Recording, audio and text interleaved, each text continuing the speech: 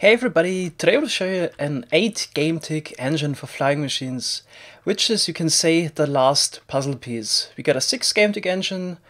This week I already showed a 7 game tick engine. There are designs for 9 game tick engines, 11, 10 and 12 game tick engines. And finally we also have an 8 game tick engine. Alright, it looks a bit weird, because also, yeah, works kind of weird. So I'm just gonna start this one up, as you can see. This is an 8 game tick engine.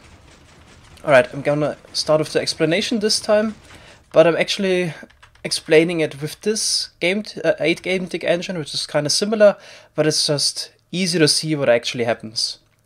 Alright, so how do we make an 8 game tick engine? You can't just chain 2 4 game tick extensions, because the piston wouldn't reset before it's pushed again, so it would get stuck. So that's why we have to do it like this. So we pull this extension here, which is basically a 3 game tick extension, and then we need a 5 game tick extension, which is kind of hard to make. So you got the pushing extension, which is always 4. You got the pulling extension, which is 6, but we need something between. We need 5, and we achieved that by activating an observer that's getting pushed away immediately. So we basically make a 0 tick with an observer. Plus we have the 2 game ticks of delay that the server has inbuilt. So if we pull this extension closer, it also pushes this piston here next to the redstone block. Then it extends, which the observer immediately detects. Then we have the 2 game ticks of delay. So this also slime block is pushed under the observer, and both pistons are moved one forward. Then the observer powers both pistons immediately, and since this one pushes this extension away with the observer, basically get a 0 tick. So in order to reset this piston also immediately, we have the second piston, which also pulls this stuff again. So so we have a 3 game tick extension plus the 5 ticks here, total 8 game tick engine. Okay, let's also start this one here. Also looks a bit derpy how it moves, but yeah, that's how it is. Alright, so as I already said, last puzzle piece. Here we have the big comparison between different engine types. We got the old school Caterpillar engine, 12 game ticks.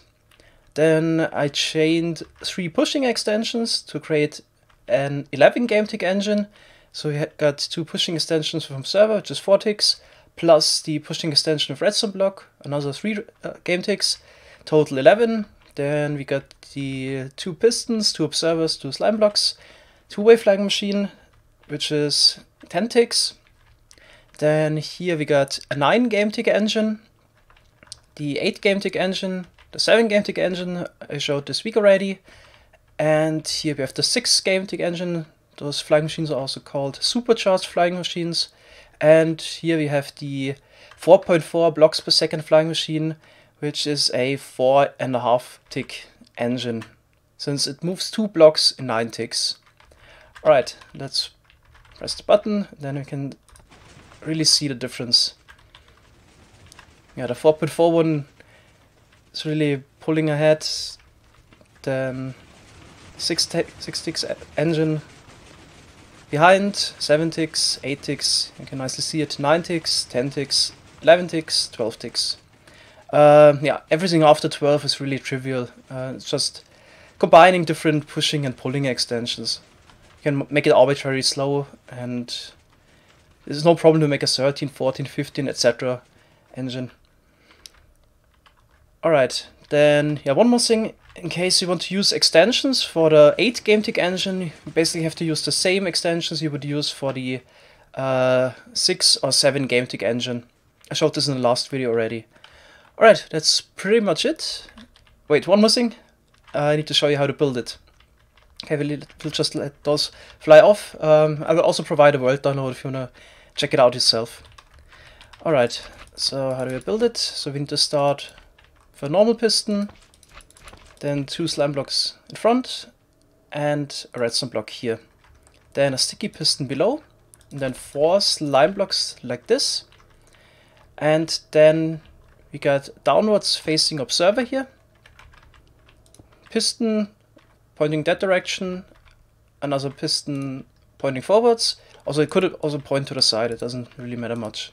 Is it this way or this way? Could also be a sticky piston. Also, this could be a sticky piston, but normal is also fine. Okay, then we need another 5 slime blocks. 1, 2, 3, 4, 5. Redstone block. And then we're already done. We can launch the engine by placing a piston here. Alright, that's it. Thanks a lot for watching. See you in the next video. Bye bye.